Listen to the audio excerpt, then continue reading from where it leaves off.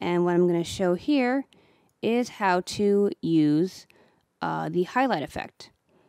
So the first thing I'm going to show is in the node view here, we've got a peg and the character in a group.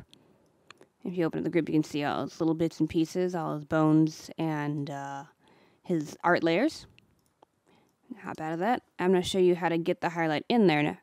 So we go into the node library, and there's actually a handy little search bar here. So I'm going to type in highlight, and it's right here. What I'll do is I'll drag that into the node view. And just like a cutter tool and a few other tools, or pardon me, cutter effect and a few other effects, there are, this requires both a image and a matte to work. So I'll show you here how to attach it to your system.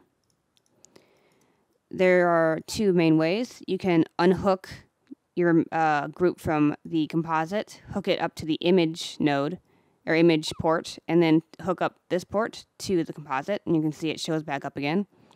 There's a slightly easier way, and that is to click and hold on the node that you want to add. Hold Alt, and you'll see a little connector symbol show up. Drag it to the line until it connects, and let go of your mouse, and you'll see that it is now connected into the system. Now for a matte, since I want to have kind of a highlight around the character, I'm going to go ahead and clone the dog group. And I'll do that by going up to the nodes drop down and selecting drawing and timing. That way it'll match up. Whatever this does, this will also do. That way if I'm animating my character, the highlight will follow. So I'm going to go ahead and attach this to the matte side. And you can see that the character is now kind of changed colors because it is now being highlighted. And because it's actually the same exact position as the regular image, the whole thing is highlighting. So what I'm going to do is I'm going to create a peg by selecting the master, the new master, and hitting Control P.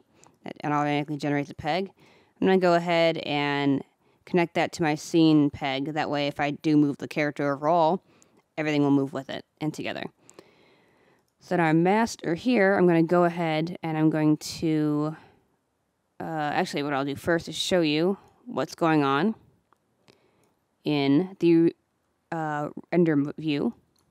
And you can see that my character is entirely highlighted. What I'm going to do is select the peg for the matte. I'm going to drag it a little bit. And you can see that now part of the character is unshaded. And it's kind of the opposite of what I wanted to do. So to change that, I'll go into the highlight properties, and I'm going to invert the matte. And now you can see that there is a kind of a dim highlight. One of the things I can change in the parameters here is the intensity. I'm going to go ahead and raise that up a little bit. There we go. Now you can see our character is clearly highlighted. Hard to see the black line, so I'll go ahead and add a color card here so we can see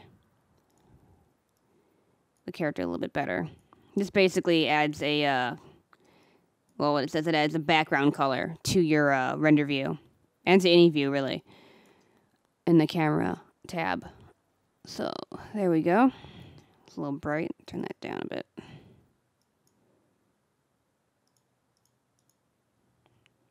There we go.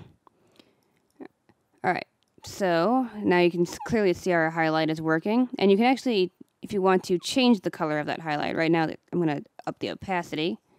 Now it's bright, super bright. I'm going to go ahead and, let's say we want it to be, let's say it's a sunset. So you'd kind of turn it a golden color here. You can actually turn the opacity down just a little bit.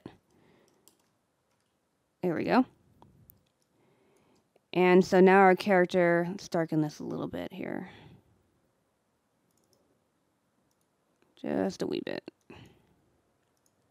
There we go. Now you can see we kind of have a sunset glow to our character. And another thing you can change here is the radius, which basically shows how far that blurring light is going to go. the higher the radius, the more dispersed the light's going to be and the farther it'll go. Another thing you can do is you can use the matte color, which is basically the color of the character itself. And that'll create kind of a weird effect around the character. It's more useful in glow than it is here, at least in this situation. You can also inverse the matte in this case, so the whole character is just glowing. And that's pretty much how you use the highlight effect.